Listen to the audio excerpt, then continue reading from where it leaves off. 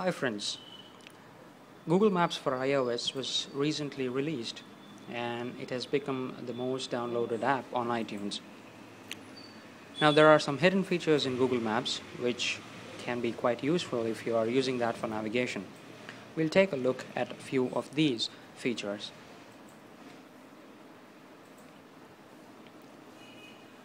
Right, now you probably know that you can zoom in with the pinch to zoom feature.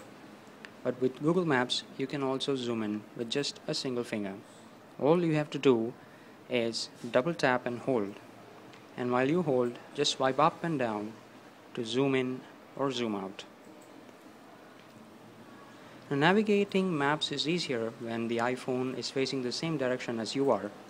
To do this, tap on the navigation button, then tap again, and it'll automatically orient itself to the direction which you are facing.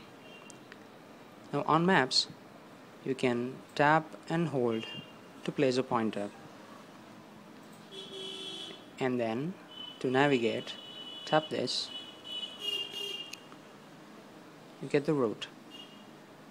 And when you start the navigation, you can swipe the header to preview the route.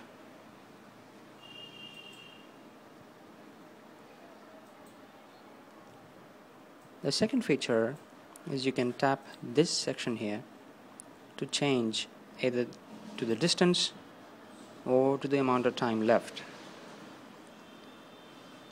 There is also another feature. You can change the route by swiping this section here, and you can start. So that's it. Those were the new features which we found on Google Maps today. Thank you.